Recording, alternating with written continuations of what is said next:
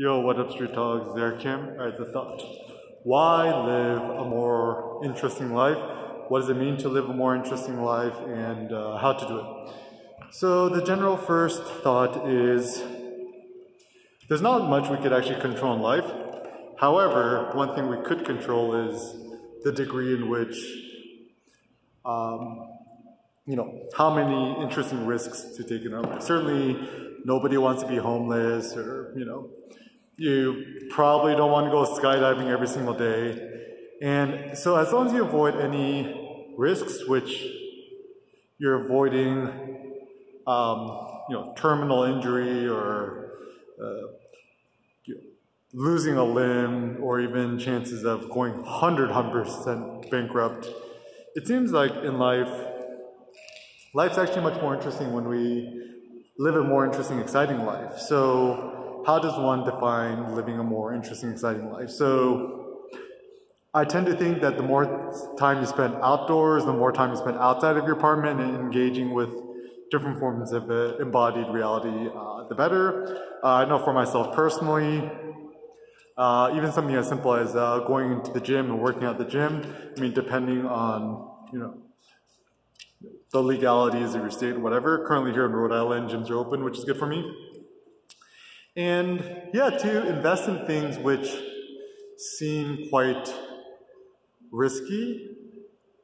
So for example, 2 years ago, I was interested in, about 3 years ago, I started getting more interested in cryptocurrencies, bought some Bitcoin, and bought some DGB, and finally about 2 years later, looked at it, and actually surprisingly it went up. Sold some of the Bitcoin for US dollars, and then I transferred my entire Bitcoin balance into trading it for something called Chainlink. You could just search a link, L-I-N-K. It's a more speculative bet which could have higher upsides. And holding on to my Digibyte DGB, I think it might be the future for a more practical cryptocurrency where you could just buy a cup of coffee at a local coffee shop, whatever. That's DGB. And yeah, even the reason I sold my Bitcoin is it almost seems like the more certain bet. I'm sure it's going to go up.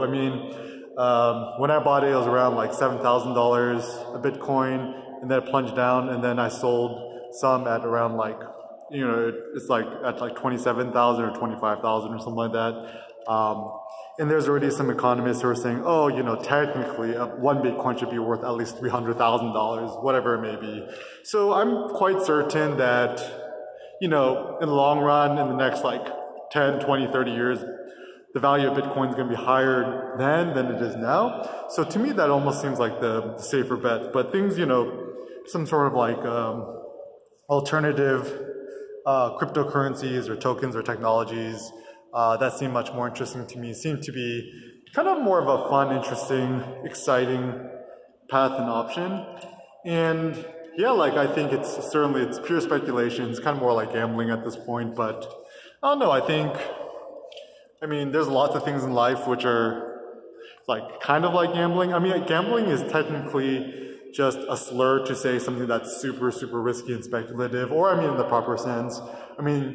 The game's rigged against you when it's a controlled environment, like a casino, a centralized entity, but now with the internet and, a lot of blockchain technologies, it's all decentralized, so there's probably more chances for upside than downside. But anyways, I think the main reason to live a more risky life is that it's just more fun and interesting, and I think this life is the only certainty that we got.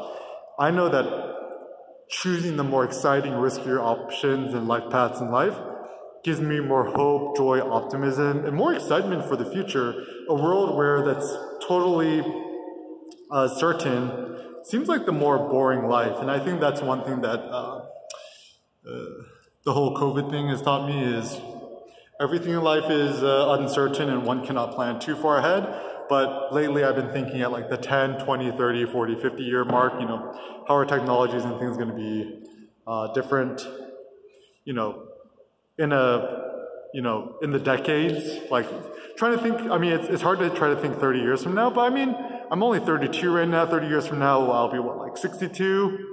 And, you know, I'm sure I'll still be in fantastic health and stuff like that. So trying to predict what the world is going to look like 30 years from now is quite difficult, but certain trends, which I find quite certain, people are going to care more about privacy. There's going to be more advertising in life, more tracking.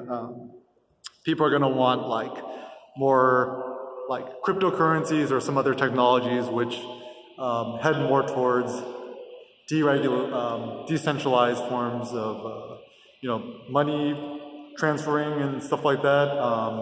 The reason why Chainlink is so interesting is that maybe it could replace or at least supplement the SWIFT banking, international banking system. People are going to want fewer fees. People are going to want less friction to send monies and stuff like that.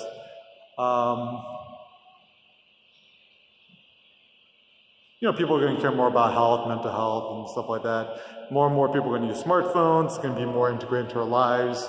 Even now, we're already starting to use QR barcode scanners to scan menus at restaurants. And I actually was recently at a restaurant where you could just scan the menu where you could pay via PayPal or Venmo.